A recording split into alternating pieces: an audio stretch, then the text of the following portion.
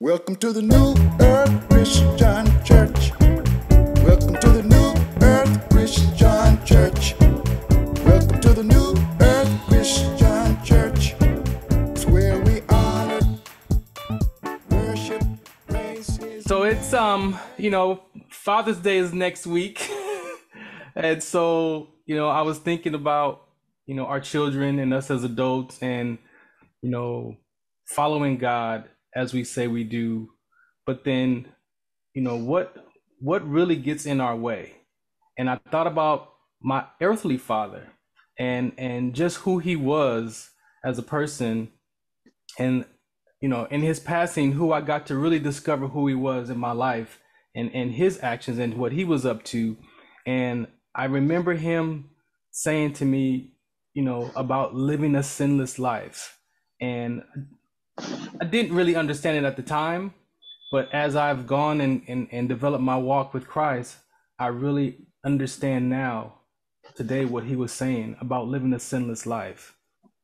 And so the title of it is Living a Sinless Life, and the subtitle is My Earthly Father's Love.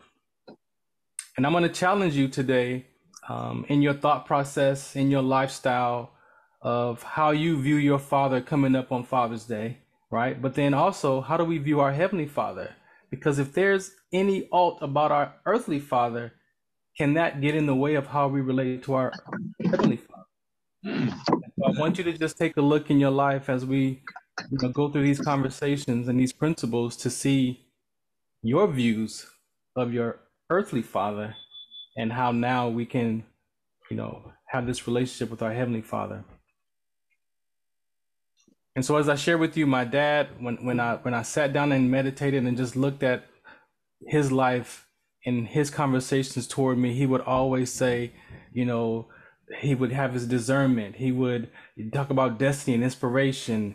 And regardless of what he was dealing with in his life, he always gave it to God. He always acknowledged God. He always acknowledged Christ, the Holy Spirit. And that to me showed me it's not a perfect walk and it's challenging to live a sinless life. But the more he gave his troubles, his worries, his circumstances to God, that was an example of living a sinless life and how he treated people. And so today's discussion, we're going to talk about some of the kingdom principles, some of the kingdom keys, and some fruit of the Spirit on what this looks like. And maybe you can look in your own life and do some self-examination. The other scripture I had was 2 Timothy 1:7. It says, "For God has not given us the spirit of fear, but the power and of love and of a sound mind." And that's going to be important in how we start to look at, are we being our sound mind? And unlocking the door of hope through prayer and asking God for deliverance from fear. And that's why I chose that song, because fear is like the label of it all. But what does it actually mean to you in your life when we talk about fear, or you hear people talk about fear or bring up fear in conversations? We have a lot of opinions. I had a lot of opinions about my father. I have a lot of opinions about my Heavenly Father too. And so how do we manage those opinions, right? And so I'm asking you to listen and to look in your life from two things, from true and false. The things in your mind that you have about your earthly father, are those things true? Are those things about your earthly father, are they false? It's not right or wrong or good or bad, but sometimes how we look at our earthly father as the truth may not be the truth. It may be our truth, but it may not be the truth about our father. And even some of the false things that we have about our father may not be a false. So how do we let our opinions go about our father so that we can connect to our Heavenly Father? And that may not be for everyone, but for some, I'd say that,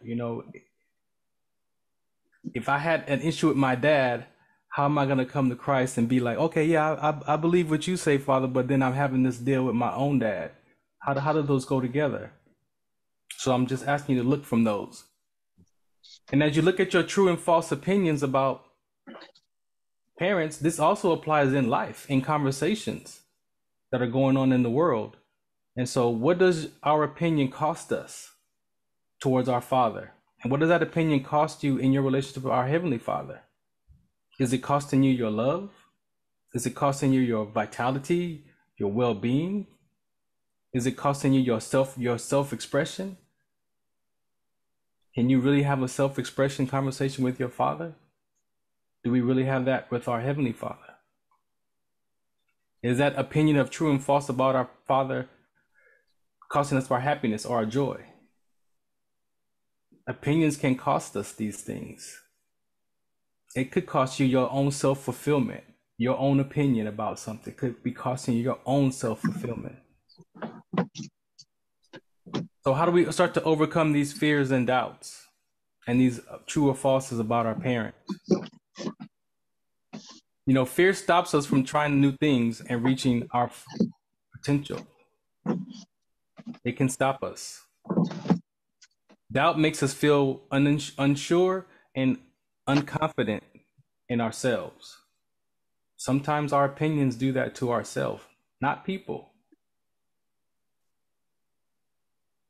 And if your father is your hero or was your hero, and now there's something in the way of that connection, it could be your opinion about him.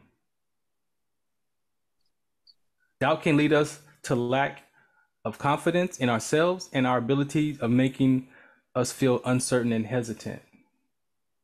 That's what our opinions can do. Proverbs 16:9 says, in their hearts, humans plan their course, but the Lord establishes their steps. So if I'm in my opinion, which is my will, or am I in God's will with what he has for my life and who I need to be for myself and for my family and for my parents? And how can I have that true love for him and still have something going on in my opinions about my family? Our subconscious mind can often get in the way of fulfilling God's plan in our lives when we have negative beliefs or thought patterns around time, fear, doubt, and success. Not all, but some of us blame our parents for why we are where we are today. Or what we don't have, or what I didn't get from them. And I did that. I did that toward my dad. Before I got to the point of that reconciliation with that relationship with him, I didn't think he understood a lot of stuff that I was going through because he wasn't in the military or he was never married or stuff that I was dealing with. I thought he would never understand that. But I didn't even give him an opportunity to. All he had was love for his son. But my opinions about him came from not the adult Farron, but from the child Farron. And so sometimes we act out those opinions, you know, from decisions that we make up about our parents from very long ago, and we forget, and our behavior gets in the way. So walking in faith and trusting God's promise. Hebrew 11:1 says, now faith is the substance of things hoped for and the evidence of things not seen. And sometimes, you know, as children, I want you to take a step back and talk to your mom and dad if you have that opportunity to. Ask questions. Ask questions about their life and how it was for them when they were growing up. By doing that and connecting back to your parent, it creates a space for you to now listen to your Heavenly Father for instructions, for his will, for his guidance. But if there's a true or false about your parent, it just takes one. Just one conversation, one negative thought about that parent, that he may not love me or he may not care about me. That can throw off your whole relationship with him, with your earthly father.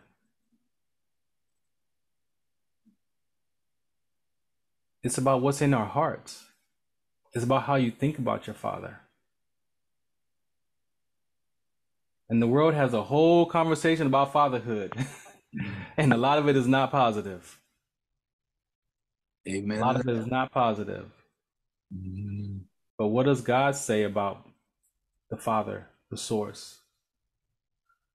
Sometimes our parents don't know why we're born, as I shared in other sermons. Sometimes they just want to make sure our life turn out. Sometimes they're trying to protect us from things that they experience, and they don't want us to go through that.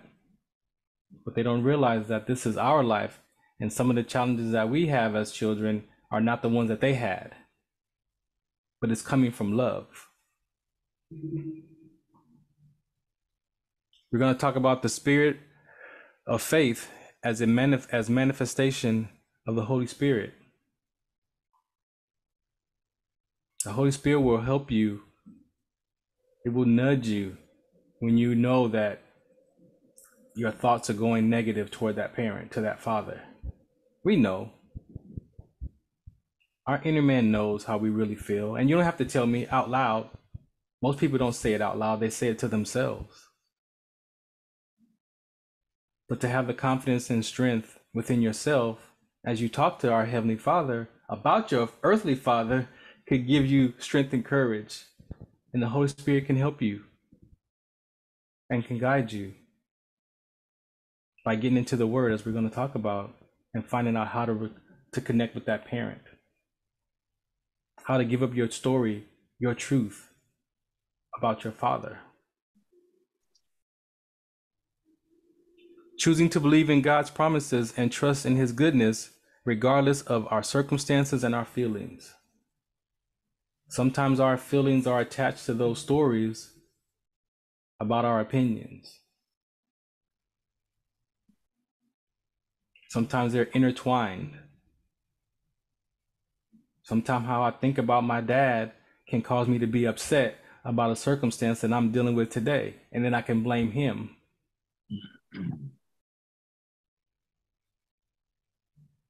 And we just want to make sure that, we share these principles so that as you grow up as a young adult, as a child, the adults always say, wait till you have your own children. They say, wait till you have your child. Wait till you have your child. You're going to find out. And that is a true statement.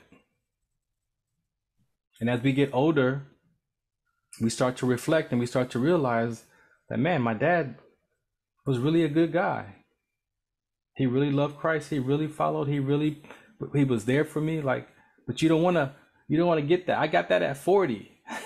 If we can help you recognize this at 8, 9, 10, 11, and 12, imagine how your life can develop in Christ, in God's will.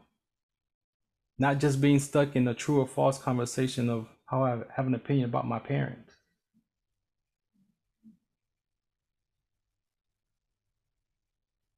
And we know that sometimes in our household that the father is not there. But I can tell you, in some cases, whether the father is there or not, as a child, we still have these views of our parents.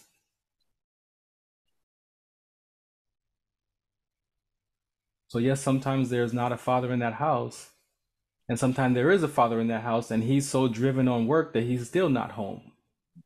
And we come up with different views of our parents because sometimes we get disappointed by them. But how do you deal with those disappointments? And we want to teach you what God's word has to say about that.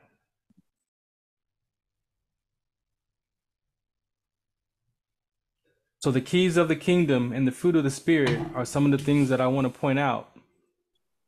We talk about these, but being these can allow you to give up that true or false opinion, right? So if you're coming from love and you're being loved to your father, how can you have an opinion about him, a true or false? Because you're coming from love.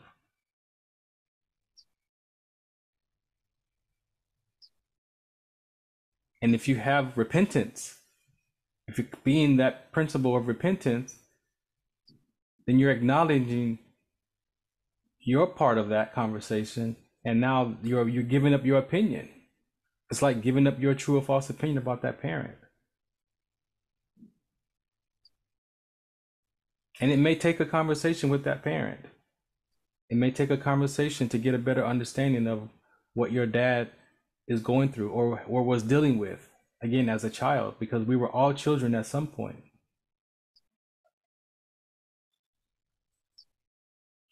Faith, obedience, purpose, fearlessness, prayer. Our opinions don't fit inside of those anywhere. Those help disappear those opinions. If you're being those, there's no room for an opinion.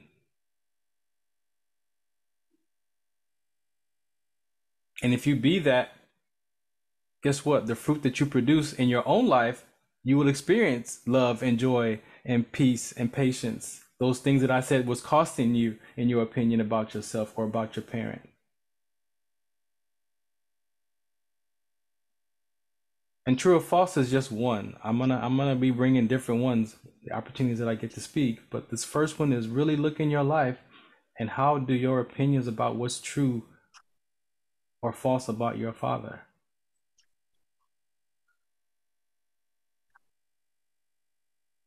Maybe you have to write it down. Maybe you have to sit down and really see what comes up in your heart when you think about your parent, your father. That could give you a sense of where your mind goes when you think about him. I love my dad, loved him, but he sure got on my nerve. And so I went to look at, why does he get on my nerve so much? And that's where I discovered what those things were called. My opinion of him was costing me. And I repented and I asked him for forgiveness, and we began to reconcile our relationship. It really wasn't even that hard. It took confidence, it took courage, it took a way of being that I had never been before toward him for me to break through my opinion, because my opinion was true. You couldn't tell me any different about my earthly father, of the views that I had about him, good, bad, or indifferent. And so as Father's Day is approaching, there's going to be a lot of conversations about our father. There are going to be things on TV about fatherhood. But we want to know what God has to say about it.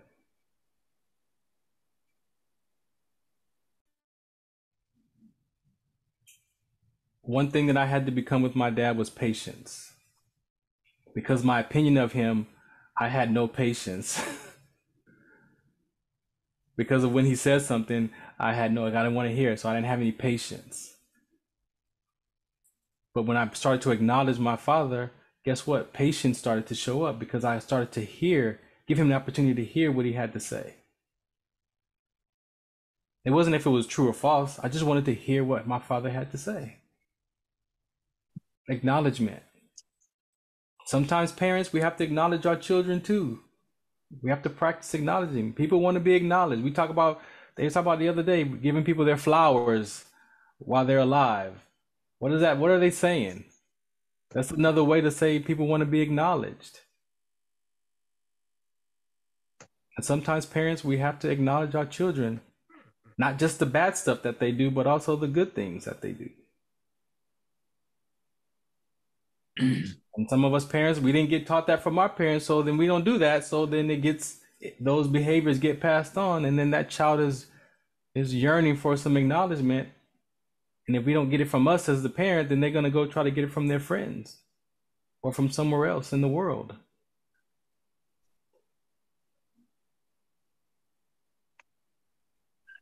And I think about those virtues. And I saw that patience was a virtue. And we hear people say it, but I experienced it. I experienced that when I became reconciled with my dad, that I had patience. I could pull from patience. I didn't have to pull from being upset.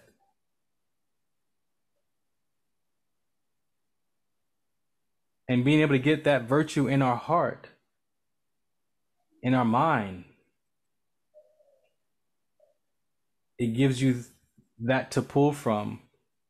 And yeah, you might feel that initial urge or frustration come up, but that Holy Spirit would nudge you and say, remember we said we're gonna be patient. Remember who did you say you're gonna be for your dad? Right, that's right. Who did you commit yourself to be? And you correct that. Oh, Dad, please forgive me. I didn't mean to say that. I didn't learn that as a child. I learned that as an adult. And to be able to share this with you on Youth Sunday, on Young Adult Sunday, is very important. This is what Pastor Larry wants us to become early on in age. Yes, Lord. Man. So what do you have to do? What do you have to do? You have to do these things. Repent, prayer, and living in God's presence. That's giving our will into God's will to see what God has for us and what God has to say about that. That's being in his presence. For me, I'm giving up my will to see what God has, what is his view on this conversation, not my opinion. But what is his view? And by doing that, I get to get into his presence, and I get to experience again that love and that peace and that joy and that happiness. Praise the Lord. Praise the Lord. And you got to study. You got to study your word. Yes. Studying your word grows your faith. And those practices become more natural. Practicing those with your friends, practicing those with your family members, but also practicing that with yourself. Do we give ourselves patience? So studying the word, getting the word, allows you to learn what the word has to say, what God has to say. And it also gives us stories and passages of what people went through. And we can learn from those Old Testament passages. Amen. Amen. That's why they're in there. Those are examples of what those people went through and how God and Jesus allowed them to grow and still use them. Amen. Even after the mistakes that they made, That's right. He still used them to accomplish his word. And so if he did that for them, he's doing that for us. But do we see it that way? Yeah. Amen. And so practicing to live that sinless life, these are the things that you have to practice. That repentance, that prayer, that living in God's presence, studying his word, growing in your faith. It takes courage to give up your opinion. It takes courage to give your opinion up of what you say is the truth.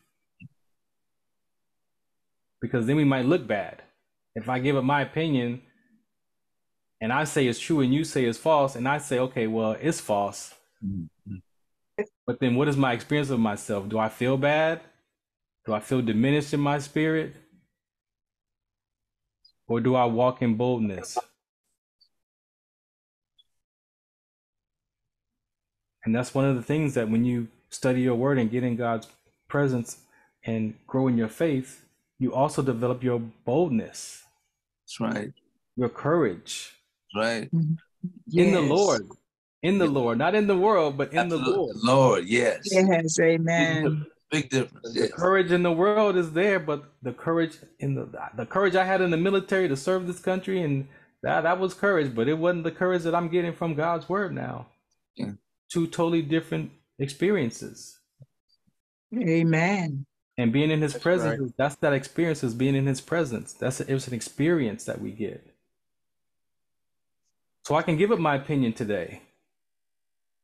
Amen. I can give it up. Yes. I learned that it's my opinion. It may not be the truth. but it's my opinion, and I can give it up, and I don't have to feel bad or feel like I lost or they won because I gave up my opinion. It's growth. It's growth. That's that boldness. Mm-hmm. It's courage. It's confidence. It takes something to say, you know what? Yeah, okay, you're right. So tell me why your view is right. That's what I did with my dad. So tell me why you think about that, Dad. Why do you think like that? Instead of just shutting him off, I acknowledge him. What do you think? Mm-hmm. Why do you care? Why do you say that?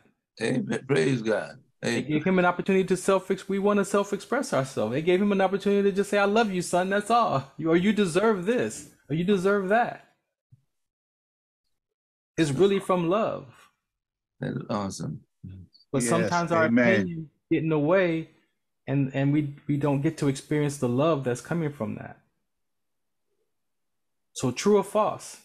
Just look in your life where you have these views of what's true and false about your father. Mm-hmm. Maybe he left. Maybe he was dealing with something. If you have an opportunity to speak to him, ask questions. Yes. Amen. When I hear with my parents, I had to go do with my own children. Mm-hmm. And my middle daughter, Brittany, she had a lot of opinions about me that were true and false. But I had to allow her to reconcile from her to me so that she can be free from her opinions. Mm-hmm. And then one day, a couple years later, she said, Dad, what were you dealing with when I was born? Oh, you want to know now. Mm-hmm. And I was able to share with her how lost I was at 23. And it gave her another level of peace because she was ready to hear my view, my story, my true or false that I had been dealing with for all those years. Awesome.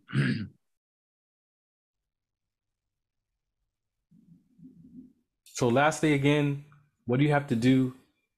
Repentance, prayer, live in God's presence, studying your word, growing in your faith, walking in boldness, and being a giver. And that being a giver, yes, it's our finances, but guess what? Your time is just as valuable. Being a giver of your time is just as valuable. That's why I said patience allows you to give your time. We say that, but do we be that? Do we do that? Or we do it for a few minutes and then it's gone, and then I'm back to being frustrated again with my father. But when I'm being patient, it's a consistency. It stays there because I'm being it.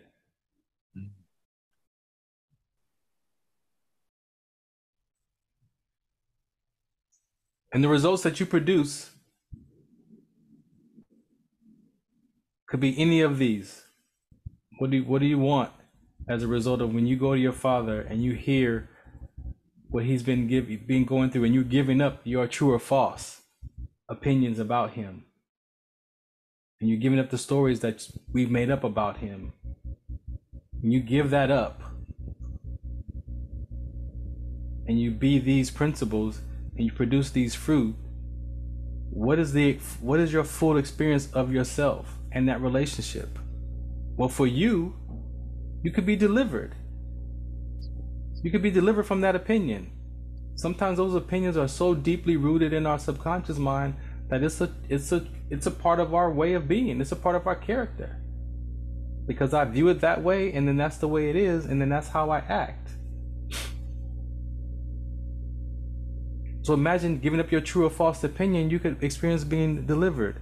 You could get a better understanding of your father by giving up that opinion.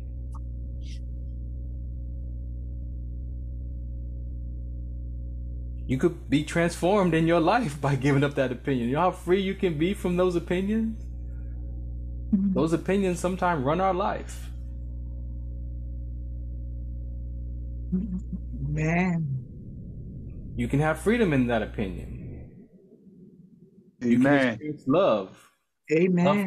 love for your father, a new love for your father, but then a new love for yourself, because you recognize who you were being all these years. When I discovered who I was being all those years with my dad, I just could not believe it was a view that I had all those years. It was just a view that I had, a corrupted view, a corrupted opinion, an opinion. Mm.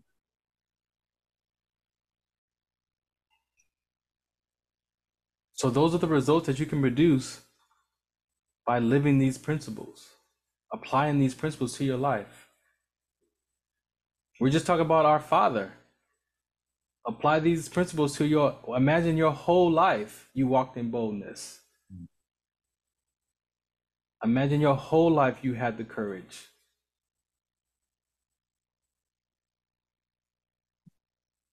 The importance of love, health, self-expression, happiness, and self-fulfillment.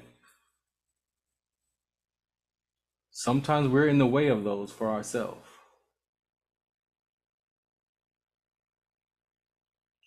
Mix Jesus Christ with faith and immerse yourself in his word, and you can uproot those opinions. You can let them go, and you can be blessed. Amen. Amen. So I thank you Amen. for that opportunity today to share, and just look in your life, self-examine, look in your life and see what opinions do you carry that are true and false, and really see if they're true or false or not. For the other, Yes. for your father's view, for your view, we know it's true or false, but what about your parents' view of that? Is it true or false?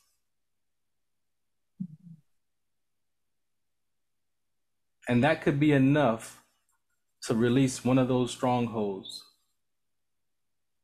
It could be enough to reconnect to your parent on another level that we know is available, but my opinion doesn't allow it to be.